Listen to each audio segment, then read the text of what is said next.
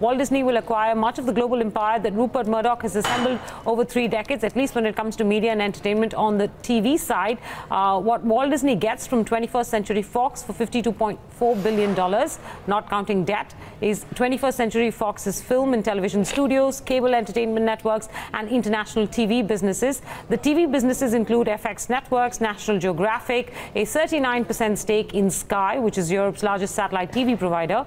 Disney also gets some very popular entertainment properties such as X-Men, Avatar, the largest grossing film in history, and The Simpsons. And finally, how does it change Disney's position in India? Well, Disney will now own Star and its entire portfolio of channels, one of India's most watched TV networks, as well as Sky's stake in Tata Sky, one of the country's most popular DTH providers. However, media mogul Rupert Murdoch will continue to hold on to some of the assets through a spin-off. So, for instance, Fox News in the US will stay with 20th Century Fox or 21st Century Fox or with the Murdochs. Now, let's get you a sense of what all of this means for the entertainment industry, what all of this means for the entertainment industry in India as well. And to do that, we're joined by well-known venture capital investor, M&A expert, and a columnist here at Bloomberg Queen, Sarabveer Singh. Sarabveer, good morning. Thank you very much for joining us this early in the morning. It's not fair to reduce this down to an India play. So let's first ask you what you make of Murdoch's decision, not necessarily to exit the media and entertainment business, but to change the way he's betting on it through a smaller stake in a much more substantial, larger entity, which is what Disney will be once it's able to absorb all of these businesses of 21st Century Fox. Yeah, hi, Menaka. I think what you said is absolutely right. I think this is a very big moment. I mean, a person who has spent the better part of his life building and assembling this empire. I mean, as you probably know, he started out as a newspaper, person in Australia, and to get to this scale. And for a person like that to sell, his crown jewels, as it were, is a very big moment. And I think he's doing it for one very simple reason, that the media business and the TV business in particular is no longer what it was. The competitors are no longer, so his concern is not competing with TV people. His concern is that Fox will not be able to compete in the future with your Netflix, with Google, with Apple, with Amazon. And to take on those people, he needs to be aligned with someone who is, ready to spend money and bring out services which will do that. And if you see what Disney has done, they have really taken a hard right turn in the last 2 years, where they've said, look, we are giving up on the earlier model of, content and distribution. We are going direct to consumer. We need the world's best assets for that. And I think this merger is a reflection of that. Sarabveer, how would you assess Disney's success when it comes to this direct-to-consumer play, right? For instance, whether it's Hulu or now they will acquire Hotstar in India. The way Star has gone about building Hotstar's audiences, as opposed to how Disney has been able to, over a period of time, be able to build out a competing effort to the Netflixes and the Amazons of the world. Do you think it has had as much success as one would have liked to see with a media giant of that size? Is it ahead of the curve when it comes to this direct-to-consumer play?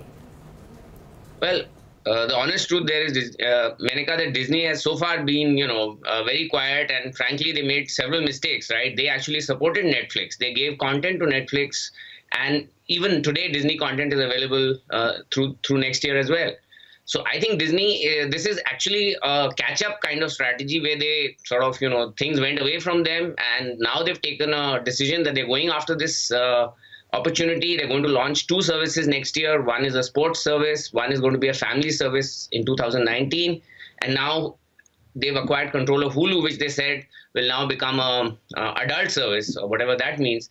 So I think this is really a furious catch-up from Disney. And I think that's why Murdoch has insisted that Bob Iger stay on as CEO, because, it's... Did we just lose your audio, Sarabveer? Can you hear us? Whoop. That line.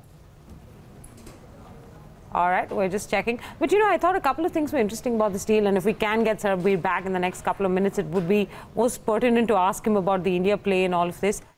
30% of the box office in the US. That's a substantive share that Disney will now have. Yeah. Some top grossing films of all time. Avatar, the 4 sequels thereafter.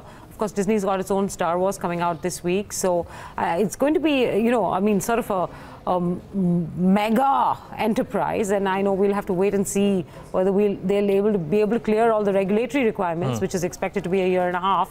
But we do have Sarabveer back. Sarabveer, I have two very short, quick questions for you over the next minute. One is that, what does this tell us about how the media space is changing? For instance, investors here in India, they're not invested in Star India. It's not a listed entity. They're probably invested in Z or in Balaji. And they're trying to get a sense of which way is the wind blowing.